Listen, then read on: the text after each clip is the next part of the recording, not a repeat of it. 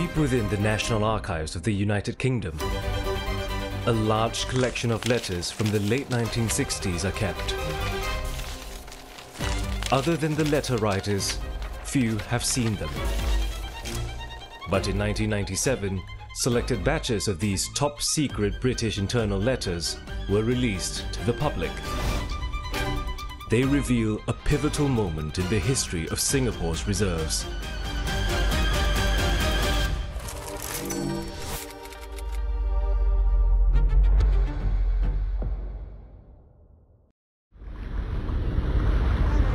The year was 1967, just 4 years after Singapore was freed from British colonial rule. Singapore was still part of the sterling area. This meant that along with more than 50 other countries, Singapore was obliged to hold most, if not all, of its national reserves in pound sterling. But in November that year, Singapore released a press statement to the public, which dropped a bombshell. It revealed that it had been diversifying half of its reserves into other currencies. The press statement was just 3 pages long, but the announcement came as a huge shock to Great Britain. So much so that hundreds of letters were written discussing Singapore's controversial move.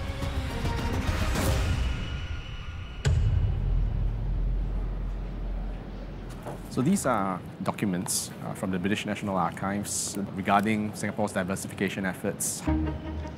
So about 80% of these documents consist of internal correspondence between British officials. About 20% would be the correspondence between Singapore officials and British officials. So this letter was sent by Roy Jenkins, at that time the Chancellor of the Exchequer of the UK government, to Dr. Goh Keng Swee, who was Singapore's finance minister.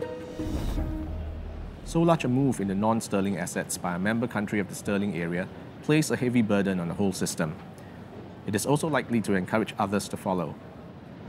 Frankly, I regret that your government did not take us into their confidence in making the moves which have now been announced, or indeed in taking the decision to announce them. So in this case, he is saying rather indirectly that Singapore should, take the sterling area as a matter of great concern.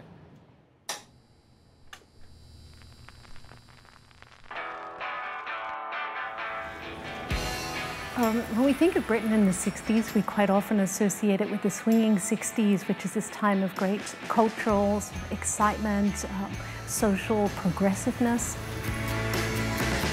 But economically, for the British, they were really struggling with an economy that was far less dynamic than others globally. And this led to the perception quite widely, both within Britain and beyond, that Britain was no longer very competitive on the world stage. The British economy at the time was consuming far more than it was producing, which meant that pounds were being converted into other currencies and flowing out so that the Brits could buy all kinds of imported goods. But globally, few wanted British goods, which meant the pound wasn't in demand. This could lead to a devaluation of the currency. It thus really helps Britain that the sterling area countries were then dutifully soaking up the pound for their reserves. Being a former British colony, Singapore too was part of the sterling area. But it decided it would move towards keeping half of its reserves in US dollars and other currencies instead of in sterling. When we diversified, the British saw it as infamy. Because at the time of crisis, 67, that were magnified the crisis that Britain was facing. It's just pouring oil in fire. That's how they saw it. In diversifying its reserves, Singapore was actually taking a gamble, since it was in a bit of a sticky situation with Britain at the time.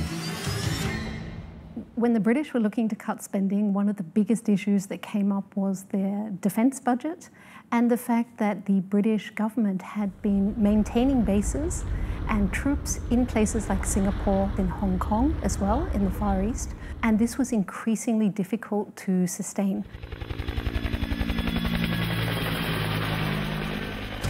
By 1967, the British government had decided to withdraw its commitment to what it saw as its Far East Command. In the case of Singapore, the military presence was quite extensive. We're talking about a number of airfields, military bases and shipyards. A lot of locals would have been employed on these bases in support roles, as cooks, as maintenance and repairs, for instance. It represented about 20% of the GDP for Singapore. With the withdrawal of troops, you have around 25,000 employees who would be made redundant, essentially. These shots show a send-off parade marking the withdrawal of British forces from Singapore. To mitigate the fallout, the British promised to provide Singapore significant financial aid. So incurring the wrath of Britain probably wasn't a good idea at the time.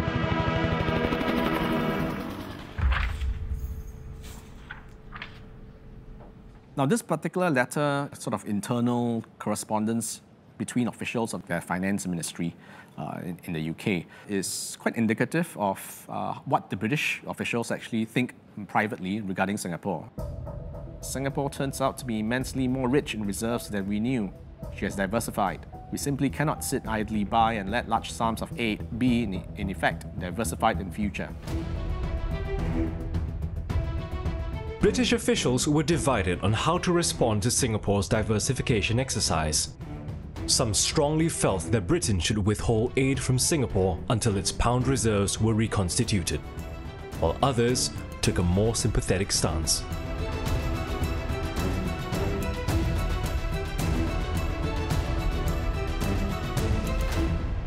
So in terms of real politics, certainly Singapore is disadvantaged, right? We were still dependent on British for foreign aid, and Dr. Goh was very well aware of this. Dr. Goh Keng Swee was Singapore's finance minister at the time, which meant he oversaw everything related to the reserves, including its diversification. So why did Singapore risk much-needed financial aid from Britain just to diversify its reserves? To understand, let's go back a century, when the British first arrived in Singapore. As a free port, Singapore could not collect taxes on the trade. So even though the trade can go into billions of dollars and pounds, we earn nothing from it. So what the British did is set up a system where they raised the funds locally, introduced consumption taxes, opium, gambling, and liquor, so they can fund the government. These taxes contributed to government revenue, which is needed to fund government expenditure. Any extra money that the government did not use would be a surplus, which became Singapore's reserves. Since Singapore was then part of a British colony, the British decided that these reserves should be invested in Britain in some long-term securities and equities so that the government could earn more money through investment returns.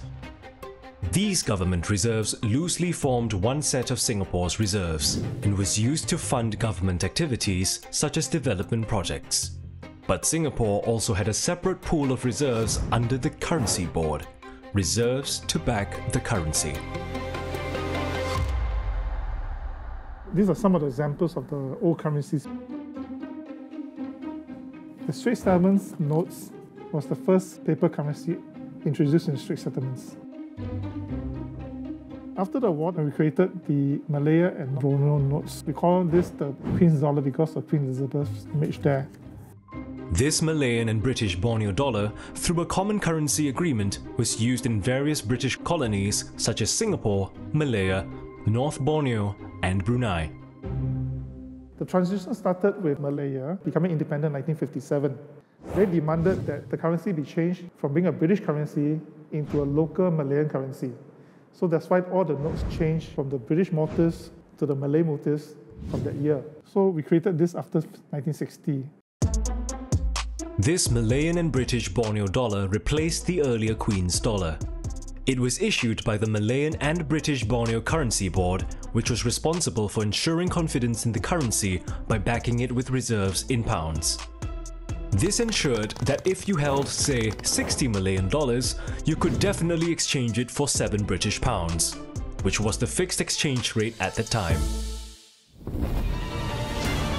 Then, in 1965, a turning point for Singapore. that upon the separation of Singapore from Malaysia, the government of Malaysia shall relinquish its sovereignty and jurisdiction in respect of Singapore. But although we separated from Malaysia in 1965, the common currency agreement continues. We have to decide whether we still want to have a common currency in Malaysia.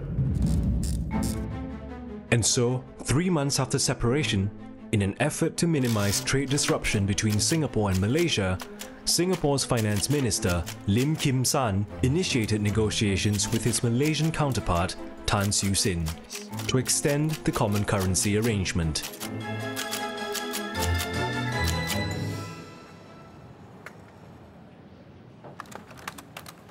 But from the outset, Dr. Goh was skeptical that the negotiations would work out.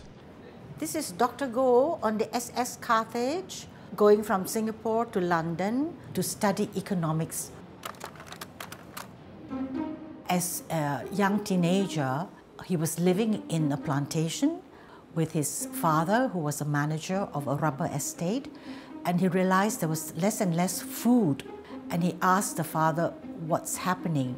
And the father explained to him that prices of rubber had plunged.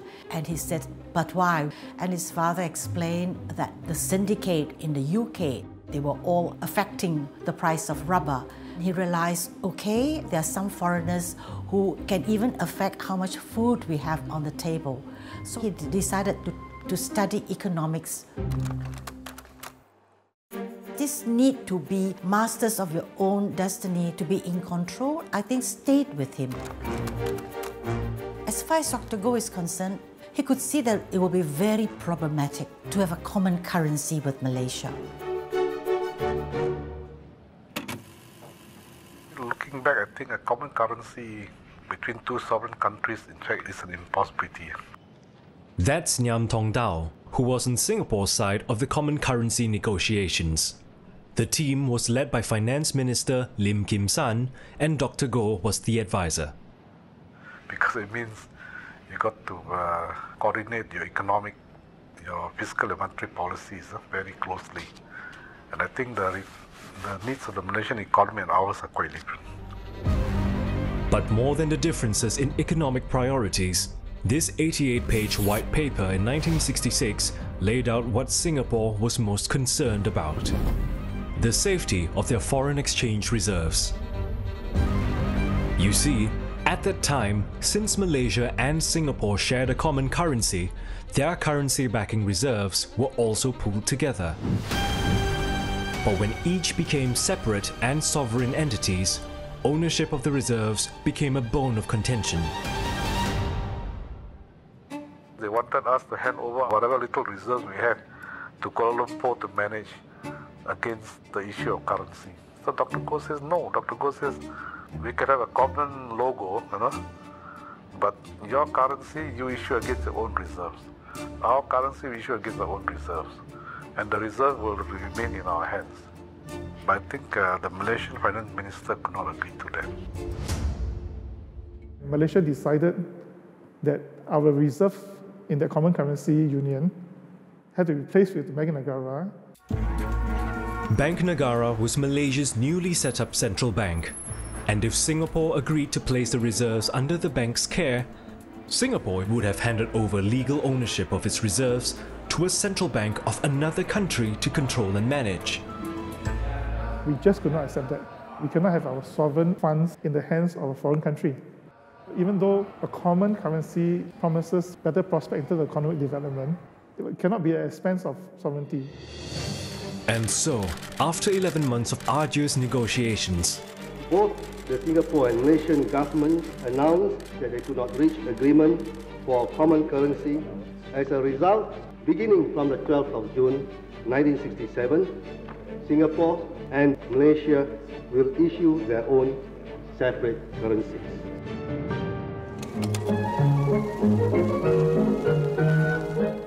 Singapore 嘅新銀紙的確係式樣新穎，設計美觀。Pada muka depan wang itu ada bunga orkid yang kian menjadi satu lambang atau simbol bagi Singapura. When the new notes were issued, this clip was broadcast on public television. informing Singaporeans about the different denominations and designs of the new Singapore dollar.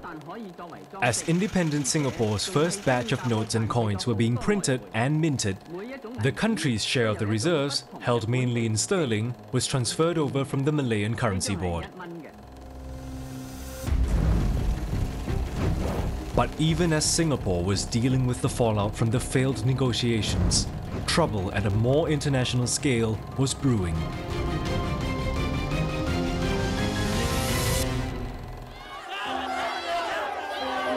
This is what Britain looked like in the late 1940s. While it had emerged from the Second World War victorious, it was left with a battered economy. The war had stripped the country of virtually all its foreign reserves. But the government desperately wanted to improve standards of living, so there was considerable social spending leading to persistent trade deficits and an influx of pounds into the foreign exchange market. All of these factors tend to lead to a decline in the currency's value. On 18th November 1967, what Singapore's leaders feared happened. From now on, the pound abroad is worth 14% or so less in terms of other currencies.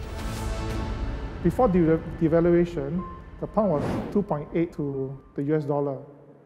But after devaluation, it became 2.4 as a fixed rate. So in other words, it became weaker and it could also buy less and change less. Though not unexpected, devaluation, when it actually came, turned out to be a painful experience to all concerned. This is hardly avoidable, since sterling is one of the two major reserve currencies of the world, and a considerable proportion of international trade is financed in sterling.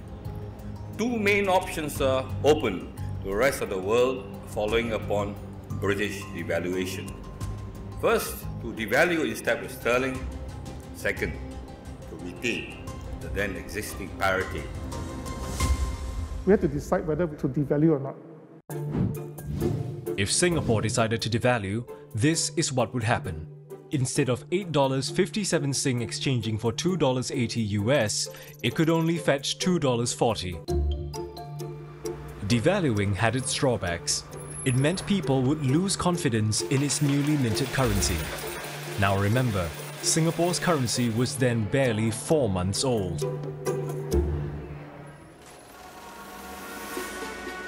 In 1967, the priority of the Singapore government was this new dollar need to win the confidence of our trading partners as well as the locals.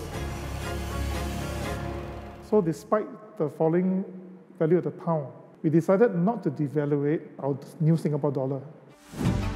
This meant that the Singapore dollar maintained its original exchange rate to other currencies such as the US dollar. But the exchange rate between pound sterling and the Sing dollar went from $8.57 Sing to a pound to £1.17. But here's the catch. Every Singapore dollar had to be backed by foreign reserves, which were supposed to be in pound sterling since Singapore was a member of the sterling area. After devaluation, the pound was worth less. So for every 8 Singapore dollars and 57 cents in circulation, another 17 pence in reserves was needed to back it. But Singapore stuck to its gun and said we had ample reserves to cover the losses. The reason why? Singapore had, since 1966, already started to diversify out of pound sterling into all kinds of currencies. The US dollar, the Deutsche Mark, the Swiss franc, and the Japanese yen, which meant that the value of its reserves took less of a hit when sterling devalued, since the other currencies still maintained their value.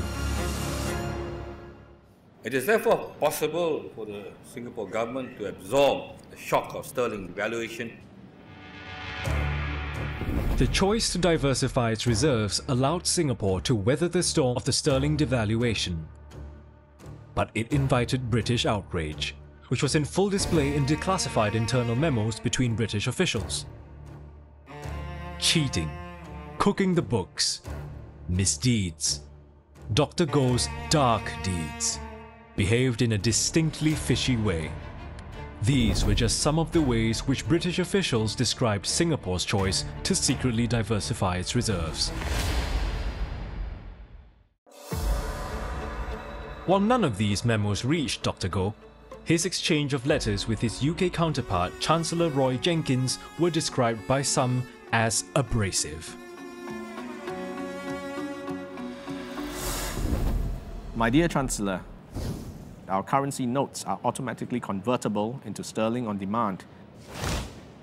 As a consequence of this, following upon devaluation, we had lost in total about $157 million. These are substantial losses for a small, underdeveloped country to sustain. However, you may be pleased to know that neither I nor any of my colleagues have uttered a single word of recrimination against your government. That's him. That's him. Even after Singapore had diversified its reserves out of sterling, it had still lost $157 million after sterling had devalued. If the country had not diversified, its losses would have been even greater. I think Dr. Goh's letter was alarming to the British in the sense that Singapore, being a newly independent nation, actually responded in such a bold manner to a former colonial master. Dr. Goh reminded them that the British themselves were at fault for devaluing the sterling and causing Singapore to suffer certain losses. And this is really important in the sense that he gave the British the sense and idea of how we are still masters of our own destiny, so to speak, in charge of our own reserves. Singapore eventually received £50 million in aid from Britain, and both sides agreed on a minimum proportion of sterling for Singapore's reserve holdings. But Dr. Goh was far from done with the reserves. He had been managing the central bank, and that's the monetary authority of Singapore, and he kept very close touch with what they are doing. At some point in time, he felt that the instruments they invested in were too short-term, and that if you trade carefully, you can have higher yields. You need the central bank to manage your monetary reserves, your currency, interest rates, but perhaps you should have a separate institution whose investment philosophy is different. And so, in 1981, the Government of Singapore Investment Corporation, now known as GIC, was established. Its mandate was to grow Singapore's reserves and achieve a higher rate of return. It diversifies its investments and puts money overseas in order to preserve the international purchasing power of the reserves. Dr. Goh was a chess player, and if you're a chess player, you think several moves ahead. This man assiduously built up the reserves with a plan. I don't know what was the amount that the British handed us, but what he did was to build on that amount 1,000-fold over a span of 30 years. So I think that his greatest satisfaction was to build the reserves in Singapore to such a level that he could spend as he had always planned to spend.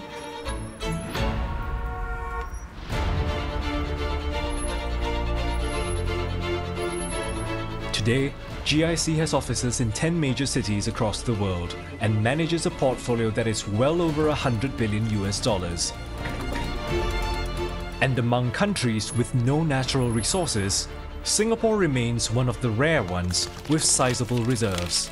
And even rarer still, with just half of the annual returns from investing those reserves, Singapore has enough to fund up to a fifth of its yearly public spending.